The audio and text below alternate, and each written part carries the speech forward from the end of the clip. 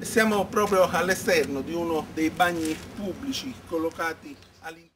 Domenica 23 maggio 2010, intorno alle ore 11, un nostro telespettatore, chiedendoci un intervento in merito, ci ha inviato all'indirizzo di posta elettronica della redazione di PCML TV le fotografie che vedete scorrere in sovraimpressione e che mostrano lo stato di sporcizia e di abbandono in cui versa la Pineta Nenzi Bozzi, il parco pubblico più centrale in vista del comune di Ischia, che si trova a ridosso della piazzetta San Girolamo e a pochissimi metri dal corso Vittoria Colonna, dopo aver messo a nudo proprio in queste ore lo stato di vergognosa trascuratezza della Pineta e degli atleti. Lunedì 24 maggio con le nostre telecamere non abbiamo esitato a recarci nella Pineta Nenzi Bozzi per verificarne da vicino la condizione.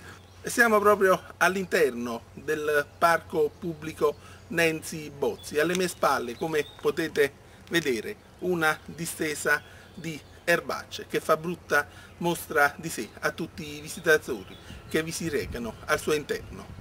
Effettivamente la situazione è a dir poco scandalosa e quello che dovrebbe rappresentare il giardino per antonomasia del centro storico di Ischia, sia per la posizione in cui si trova, sia perché è quotidianamente frequentatissimo da migliaia e migliaia di turisti che soggiornano nei tantissimi alberghi presenti nel circondario, è un'area desolata e abbandonata a se stessa, con le erbacce che ormai crescono ovunque, persino davanti ai cancelli. Che vergogna!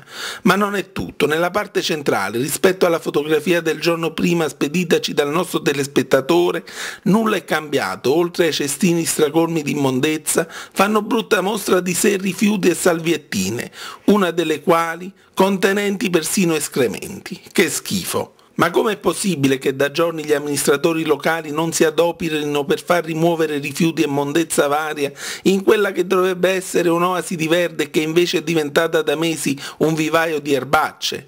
E pensare che 3 anni fa, da candidato sindaco, l'attuale primo cittadino ischitano Giuseppe Ferrandino garantì cura ed estetica cittadina.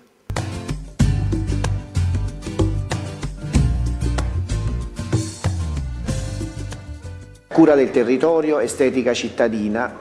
Alla faccia della cura e dell'estetica cittadina promessa.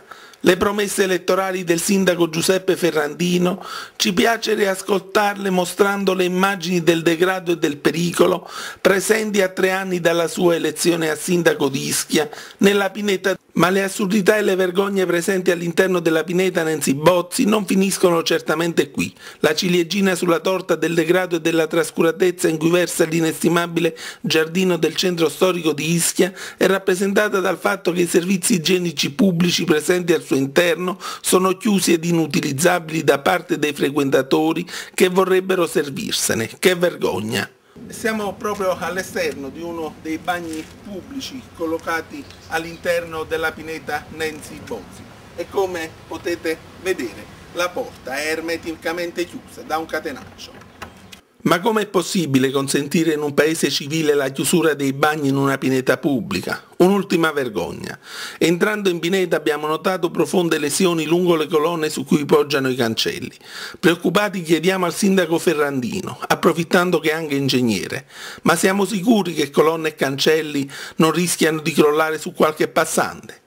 In attesa di una risposta da parte del primo cittadino ischitano, certamente la Pineta Nenzi Bozzi non può continuare a versare nelle pietose condizioni in cui si trova.